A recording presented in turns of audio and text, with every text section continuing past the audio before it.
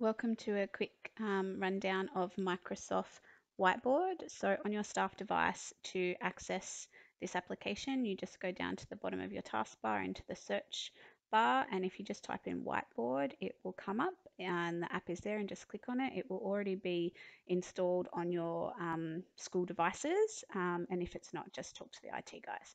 So your screen will come up like this, and if you have any old whiteboards that you've used before, they will sit here as well, but we're going to start a new one today. So if you just click on the plus, it will open this up, and this is pretty much what your home screen looks like from the beginning. So down the bottom here is your navigation tools. We want to extend that so that we can use it with our stylus. If you're not using a stylus and you're just using your finger on your touch screen, you can then just click on that, and it will bring up all your pens and all the applications we're going to talk about in a moment. And then you can just click off the tick, and then it will go back to the home navigation. But we want to link those as one big navigation tool so that we can use it both with our stylus and as the touch screen. So up in the right hand corner are three lines for settings. So we want to click on those. And if it's your first time using it, none of these settings will be set. So you want to set them up so that it is remembered when you come back to use it again and again. So we want to turn on active pen, which is just use of our stylus. Now, as you can see, as soon as we did that, our navigation tools down the bottom have already changed. We want to do link to shape, and we also want to turn link to table on. We want to turn object snapping on. That's a little bit more for your younger years, as an FYI to high school kids and teachers. So turn that on as well. And then we just want to go outside of settings. So now you can see that the navigation tools have now joined as one, so that we don't have to be going back and forth because we have our stylus that we're using. So the first function is pretty simple. You can use this as a normal whiteboard and use your stylus to write as you would on a normal classroom whiteboard. So you can just click whatever color you want to use. There is rainbow and also galaxy pen, which is a big hit with the younger kids. But I'll just start with the black one today. So for example, if we're going to do a lesson on writing, we can just write it up, up the top, and then we can use different colors as we see fit. Now, if you're not happy with writing with your stylus, you can also type. So down here on your navigation tool is an add text that you can just add and type. So instead of doing the writing with your stylus. Now, if you just click outside of that and then click it again, it should, when we pull it, then be able to move as you click and hold, so that you can put it where you'd like to put it. You can make it bigger, smaller, tilt it, do lots of different things to it. You can, I know it's a bit odd, copy, you can delete it if you need to, you can edit the text, you can also add color, you can like it if you'd like, and there are some more options. So alternate text means that you can add almost like a side note to it, which is a little bit pointless in writing, but you can do that for lots of other things as well. So there's lots of other functions sitting up there as well. And then you've got Immerse Reader, which will pull this bit up for you, and you can add voice and things like that you need to, but we're not going to do that today. So there's just some tips on how to do what you'd like to do, but for all intensive purposes, we're not going to do that for this bit. So there's two different ways to add written text onto your whiteboard. You can then use the highlighter and highlight. Oh, sorry, I'll just undo that. So yep, just add the highlighter and you can highlight something important that you want to tell the kids.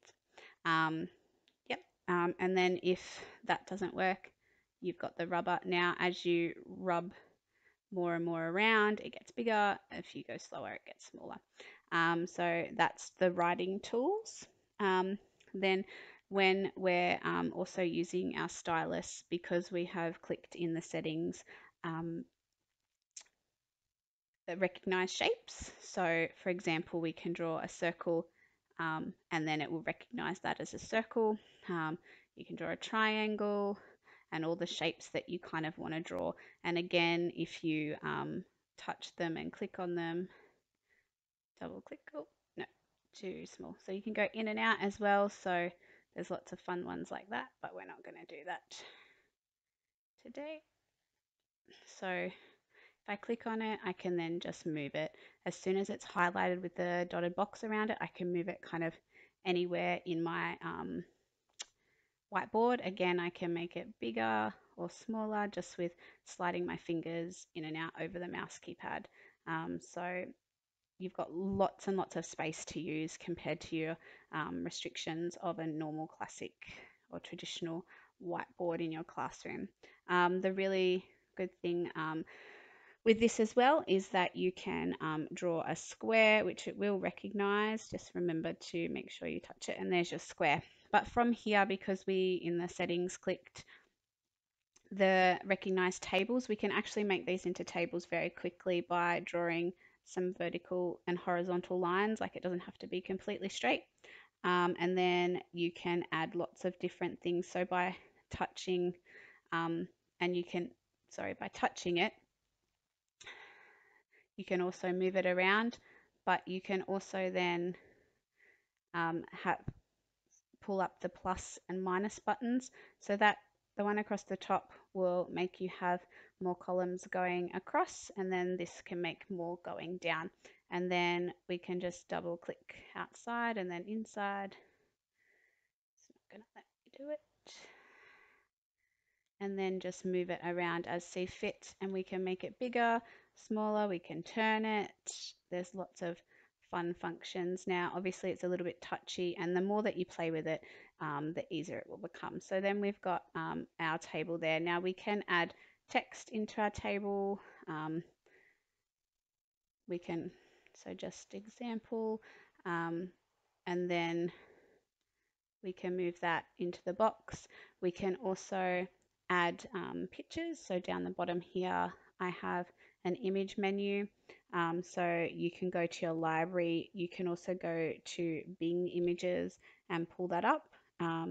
So I can just search for something very simple, and then it can just, you can grab that and add it in anywhere you'd like. Again, you can make this a bit bigger to add your photo, and then move things around to fit.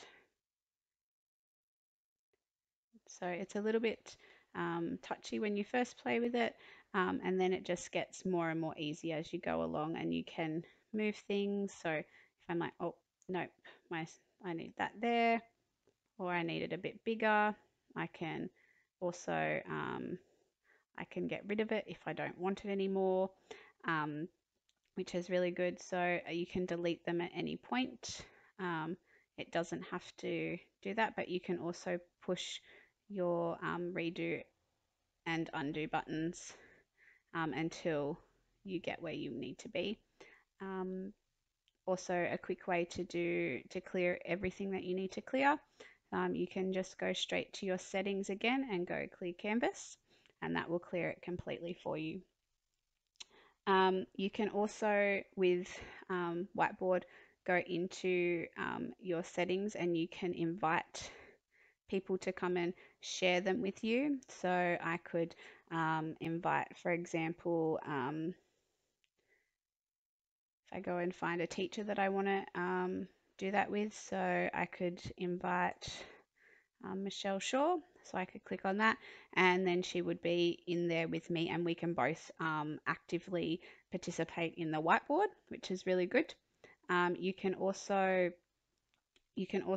post to Teams, which I'm sure the guys that are talking about Teams will tell you how to do. So you just click on that and it will post it into there for you, which is really great. Also, a really good function is the ruler. especially if you're going to try and draw lines and do diagrams and things like that. So you can at any point move the ruler. So you would just use your two fingers. So I'm currently using two fingers above the circles, and I can just move it around wherever I would like to. And then you can just grab your stylus and draw your lines. So it will just draw you a straight line, which is really good. You can pick any one that you would like to. Again, just make sure that you're doing what you want to use, which is really good. So then I can get rid of my ruler, and then my two lines will be where they need to be, which is really good. I can also add a note. So just like we have on our laptops, just like a kind of like a post-it note. So you can type whatever you would like to do.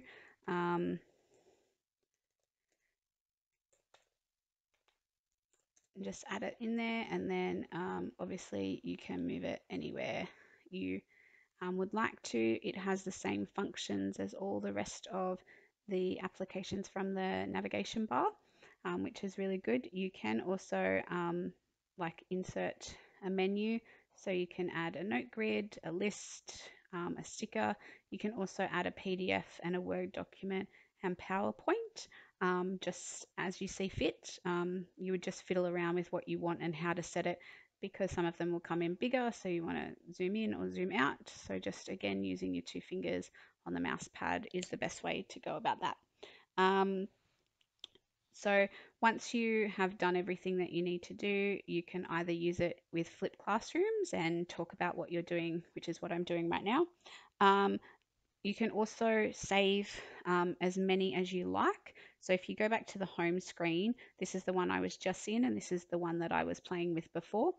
So they will just sit there and do what you would normally do as a saved document, and you could save something, say, for maths, or you could save something for English, you could save something for design and technology, and have them already there ready to go with bits and pieces and pull them all together. You can also delete them, but once you've deleted them, again, they go away. So you just click on the three dots and you just click delete, and then it will permanently remove it. And then you've still got your other one sitting there. So there's lots and lots of different functions with this. I would recommend playing around with it. I really enjoyed using the stylus rather than my finger or typing, just because it felt more fluid in what I was doing.